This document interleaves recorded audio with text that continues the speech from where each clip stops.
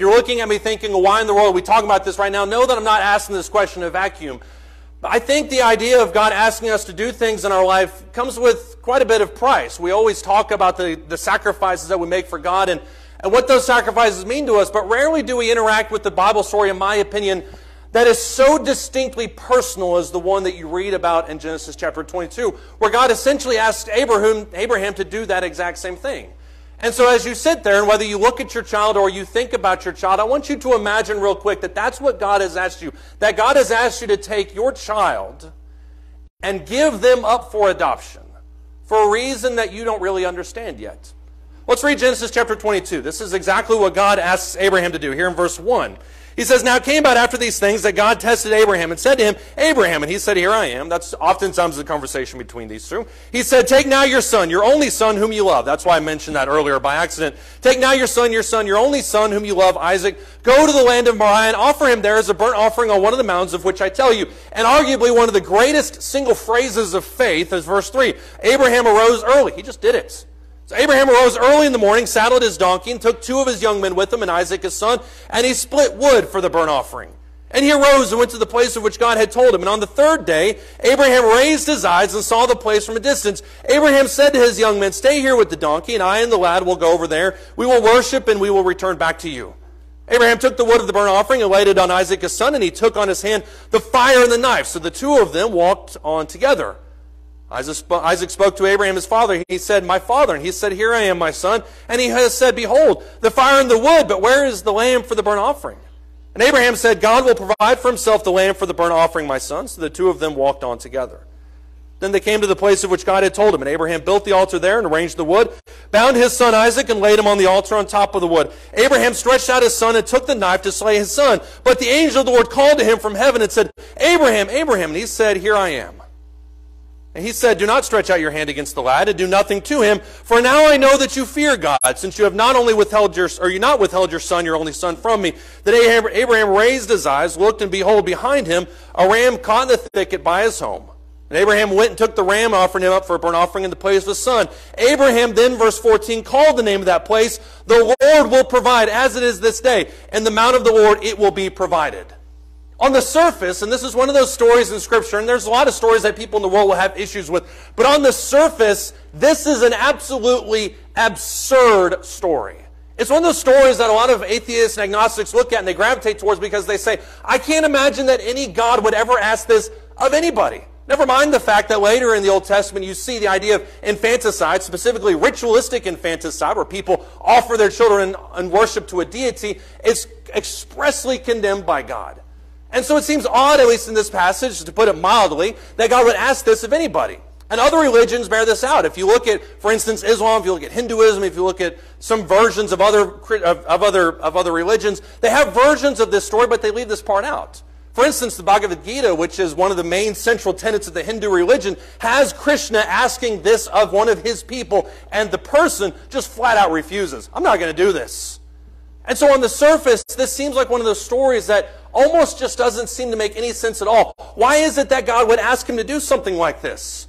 And the reason for it is very simple, although not any less alarming. Genesis chapter 22 and verse 1, it says emphatically that the reason for this entire story is to test him. Which, by the way, according to verse 13 and 14, Abraham passes the test. And so at the surface, at least a little bit more, it seems like it's even more sadistic. Because God is telling Abraham, as a test of his faith, to take a knife in his hand and sacrifice his son. What an absurd story. And it seems even more silly when you consider the fact that God has already tested Abraham. Go out of your land of Ur and go to a land where you don't know anybody, where you've never been. That's where I want you to go. That's what God told Abraham. You know what Abraham did? He did it. He got up and left everything he ever knew, and he left and went to a country that he didn't know anything about. He went there because God told him. That would be enough of a test for most people. And then there are other people that would say, well, how is it that God is asking him to do this? Because after all, I thought James 1 said that God doesn't tempt anybody. And what we need to understand about that is there's a vast difference between the idea of tempting somebody and testing somebody. Look at James chapter 1. James chapter 1, starting in verse 3. You can put your finger or one of your tassels there in Genesis 22. We'll come back to it eventually. But if you look in James, the first chapter, James makes this, I would argue, this delineation very plain if you look at what he says here in this passage. In James chapter 1, starting in verse 3, and we'll jump around a little bit in this chapter, but I want to make this difference plain. James chapter 1 and verse 3. Actually, let's start in verse 2 because we have to get all of this context in. James chapter 1 and verse 2, he says, "Consider it all joy, my brethren, when you encounter various trials, knowing that the testing, not the tempting, but the testing of your faith produces endurance. Let endurance have its perfect result, so that you may be perfect and complete, lacking nothing." Another synonym for testing could be proving, the proving of your faith. I want to see what rises to the surface. I want to find out the core of what it is. Verse 12, he talks about this delineation again here in verse 12. "Blessed is a man who perseveres under trial." Once again, talking about much the same type of thing. "For once he has been approved, he will receive the crown of life which the Lord has promised to those who love him." There's that testing, the endurance, the cream rising to the crop, if you will, of our faith. Verse 13, there's the difference. "Let no one then say when he is tempted, 'I'm being tempted by God,' for God cannot be tempted by evil, and he himself does not tempt anyone." God's not trying to get you to sin, lead you down the path of wickedness. On the contrary, verse 14, "Each one is tempted when he is carried away and enticed by his own lust. Then when that lust is conceived, it gives birth to sin. When sin is accomplished, it brings forth death. Do not be deceived, my beloved brethren." The reason he mentions there in James, the first chapter, in verse 15, "Don't be deceived, my beloved brethren," is because many people are deceived in this. They say, well, the reason that I'm going down this path is because God made me. God didn't make you. Each person is tempted when they're drawn away by their own lust and enticed. And then when that lust is conceived, it gives birth to sin. That's the temptation. But the testing, the trial of your faith through perseverance, one thing that Peter would talk about is solidifies it and burns off all the impurities of gold, something that Christians naturally go through at the course of life. God isn't doing that to lead you down the path of wickedness. But through those moments, your faith is being tested. And it's being tested, it's being seen. But none of this really answers the question. If you look back at what Abraham's going through here in Genesis chapter 22, none of that really answers the question at all. Abraham's faith has been tested on a number of different occasions before that, some of which he's done really well at, some of it he hasn't. And so on the surface, once again, this seems like an absolutely absurd story. And here's what I want to point out. This story, on the surface, makes zero sense unless you have the context of Hebrews chapter 11. Go with me to Hebrews chapter 11. Hebrews chapter 11, the great hall of faith. If you're in James, it's a few pages back probably. Hebrews chapter 11, starting verse 8. Listen to what God has to say about this event and some other events in Abraham's life. In verse 8, he says, "By faith Abraham, when he was called, obeyed by going out to a place which he was to receive for inheritance." He went out not this. Well, he's going to bring Isaac back to life.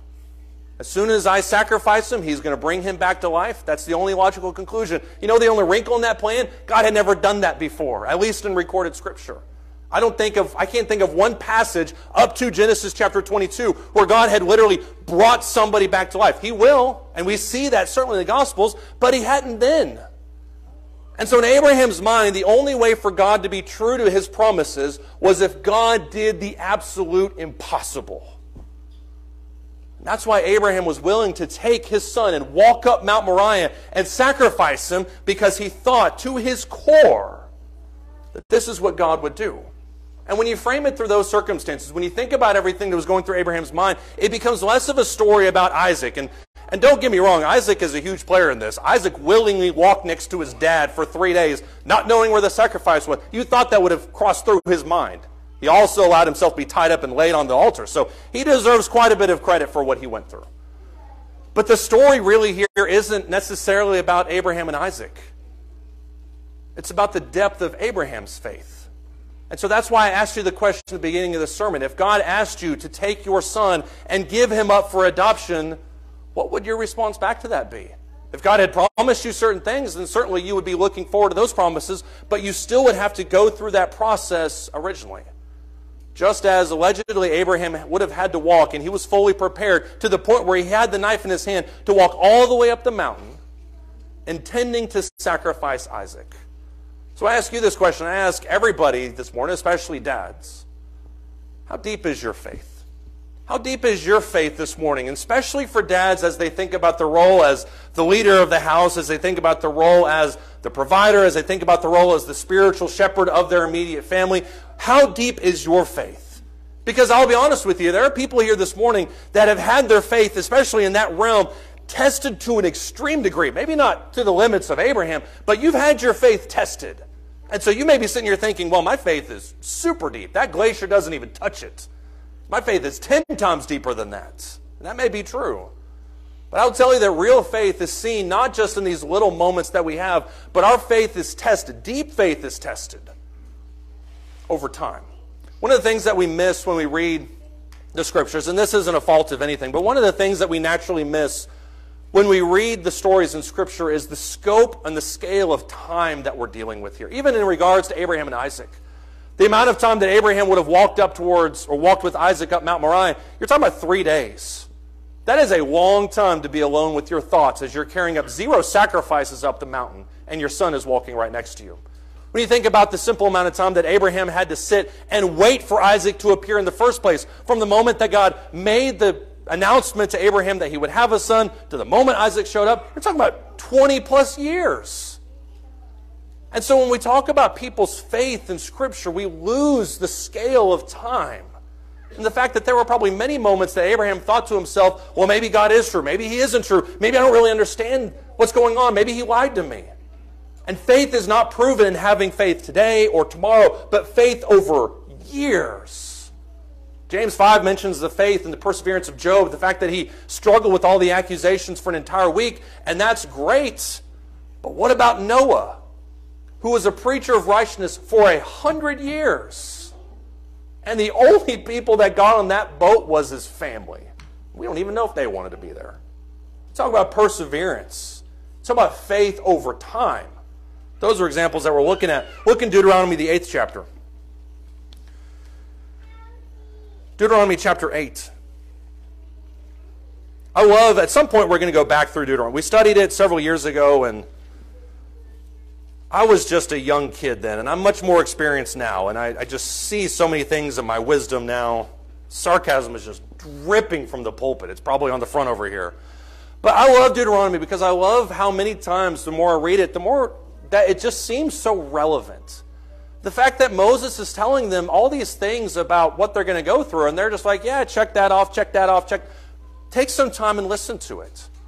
And in Deuteronomy chapter 8, starting in verse 1, Moses tells them, all the commandments that I'm commanding you today, you shall be careful to do, that you may live and multiply and go in and possess the land which the Lord swore to your forefathers. You shall remember all the way which the Lord your God has led you in the wilderness, these 40 years, longer than I've been alive, that he might humble you, testing you to know what was in your heart, whether you would keep his commandments or not. He humbled you, let you be hungry, and then he also fed you with manna which you did not know, nor did your fathers know, that he might make you understand that man does not live by bread alone, but man lives by everything that proceeds out of the mouth of the Lord. Your clothing did not wear out on you, nor did your foot swell these 40 years. Thus you are to know in your heart that the Lord your God was disciplining you just as a man disciplines his son. Therefore you shall keep the commandments of the Lord your God, to walk in his ways and to fear him. What God is telling them in this passage is, look, any group of people could have made the roughly, and this is exactly how long it would have taken, anybody could have made the 3-month travel to Canaan. Anybody could have done that. But when you think about how your faith has developed, it's not seen in these big moments with the crossing of the Red Sea and the big moments of taking out the Amorite. Those are the big moments. The moments where you see faith is when you realize at one point, hey, that clothing I left Egypt, that never went away. In all these years, did anyone ever have athlete's foot? No. Did anybody ever have a moment where they went really, really hungry to the Lord? No. God provided for them every single step of the way. And I would argue to you that depending on your age, you can look back at your life and think, wow, my faith was solidified not in these big moments that I think about this amazing sermon that Brady preached, and it was just breathtaking, and that wasn't where faith was. Faith was that moment when I was on my knees and I prayed about this. And I was in the hospital and I was here at this moment. It's the moment when I lost my job. It's that conversation I had with this guy. It's all these little moments that's proven over time. And what God tells us is deep faith is not created in a day. Deep faith isn't created in a year. Deep faith is created over time. It's one of the reasons why when you look in Hebrews, the 6th chapter, the Hebrew writer implores them to continue on. Hebrews chapter 6, starting in verse 9. The Hebrew writer implores them, just keep moving forward. Have faith that God sees all of this. Hebrews chapter 6, starting in verse 9. The Hebrew writer says, we are beloved, we are convinced of better things concerning you, and things that accompany salvation, though we're speaking in this way. For God is not so unjust so as to forget your work and your love which you have shown towards his name, and having ministered and still ministering to the saints. And we desire that each one of you show the same diligence so as to realize the full assurance of hope until the end, so that you will not be sluggish, but imitators of those who through faith and patience inherit the promises. God sees you. God knows you, and God recognizes you. One of the most beautiful psalms, in my opinion, you find in all 150 of them is where the psalmist says, put my tears in a bottle. Are they not in your book? God sees those tears. God sees your moments. In Hebrews chapter 6 and verses 9 through 12, what he's imploring them to do is recognize that God sees these moments of faith that maybe nobody else sees. God sees your work.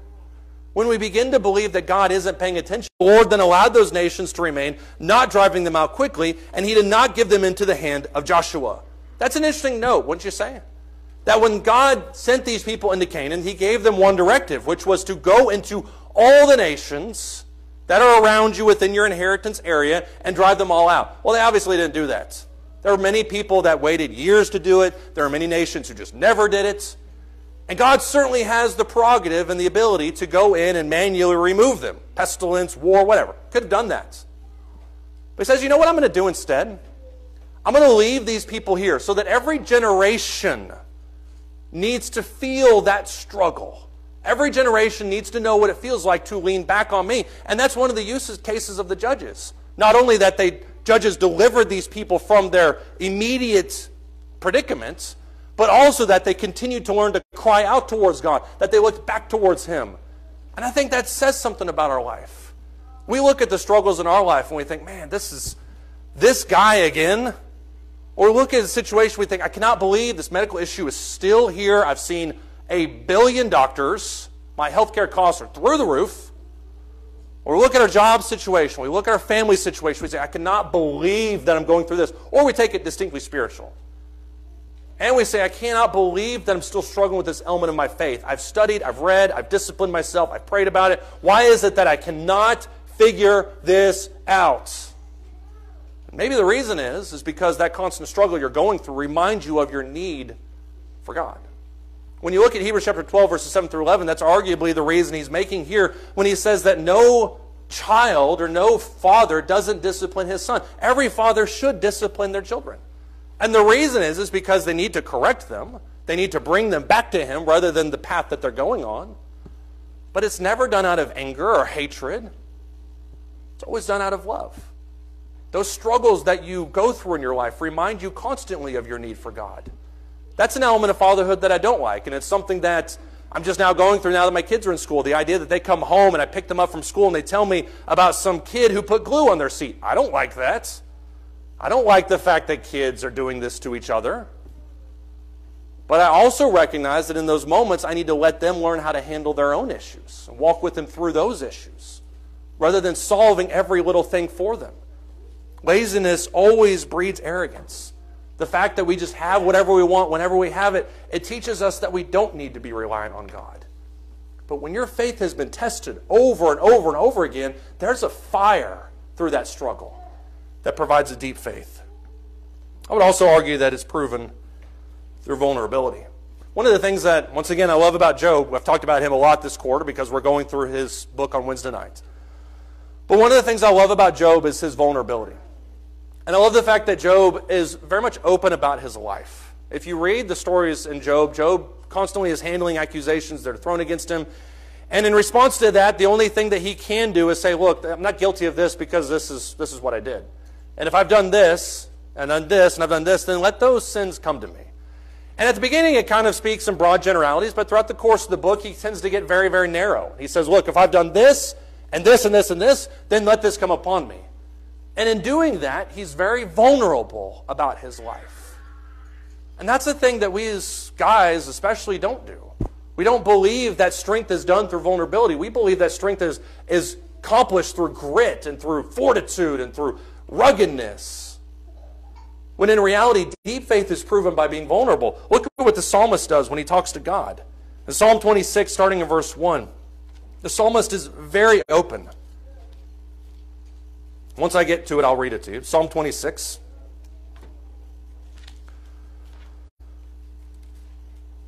Psalm 26, starting in verse 1. Imagine yourself praying this prayer towards God. David is nothing if not vulnerable. It's seen in all of his Psalms. But in Psalm 26, starting in verse 1, he says, "Vindicate me, O Lord, for I have walked in my integrity, and I have trusted in the Lord without wavering. Examine me, O Lord, try me. Test my mind, test my heart. For your loving kindness is before my eyes, and I have walked in your truth. I don't go sit with deceitful men." Can you say that about yourself? Can I say that about myself? "Nor will I go with pretenders. I hate the assembly of evildoers. I will not sit with the wicked. I shall wash my hands in innocence, and I will go about your altar, O Lord, that I may proclaim with the voice of thanksgiving and declare all your wonders." I want you to ask yourself that question. Does this define me? Can I be that vulnerable with God? Because in the first 3 verses, he calls God as a witness to himself and says, "Look, God, I want you to examine me. I want you to test me. I want you to try my heart. I want you to penetrate my soul as only you can and see if this isn't the case. That when I had a moment to be deceitful, that when I had a moment to be immoral, that when I had a moment to go where I shouldn't, I didn't. And if I did, as Job would say, if I did, then I'm extremely sorry for that." David was saying in Psalm 51, verse 17, he says, "Create in me a clean heart, O God, for this heart," on the assumption the heart is worthless that I have right now. "Create me a clean heart. Renew a steadfast spirit, because the way that I'm operating now isn't working." Deep faith is proven through vulnerability because it takes a vulnerable person to say, "I'm not as strong as I need to be, but I'm willing to get better." Paul in 2 Corinthians chapter 6 opens up his heart to the church of Corinth, and it's one of the things that makes his letters so relatable is the fact that he never holds his emotion in check. 2 Corinthians chapter 6 and verse 11. This whole section right here, starting basically in the middle part of chapter 3 all the way to now, is extremely emotional. But he finishes this statement off in chapter 6 and verse 11 by saying, "Our mouth has spoken freely to you, O Corinthians. Our heart is opened wide. You're not restrained by us, but you are restrained by your own affections. Now in a like exchange I speak as to children, open wide to us also." The lack of vulnerability between humans is one of the biggest barriers that we have to overcome. Because we're so constantly putting up walls and charades and all these things about our life, and we say, well, this is who I am, and this is what the front I'm going to put onto the world. But being vulnerable allows us to say to God, "I'm not as strong as I need to be." And it allows me to go up to the elders or to one of the other members here and say, "Well, look, I need help with this. I can't walk through this alone. And I need you to help me with this." The only person that's going to make a statement like that is the person who is vulnerable. Vulnerability breeds deep faith. You show me a Christian that is vulnerable with their fellow Christian, and I'll show you a Christian whose faith is being deepened by the moment. The original plan for this sermon, as we all do, when you plan out a sermon, you think to yourself, well, this is logically the way that it's going to be. This is how it's always going to be. And logically, the way, when I thought about this sermon, the way this was always going to be was I was going to begin with the idea of Abraham and Isaac, and I was going to end with Jesus. And obviously, it never ended like that, but I do want to make this one point as we think about this. It's often been said about God that he never asks us to do anything that he didn't himself do. And so all the things that we said about the story there in Genesis 22 about how Abraham offering Isaac is just absurd and it's unthinkable and it's offensive to us to even consider, that's the very thing that God did. And God didn't do it because we asked him to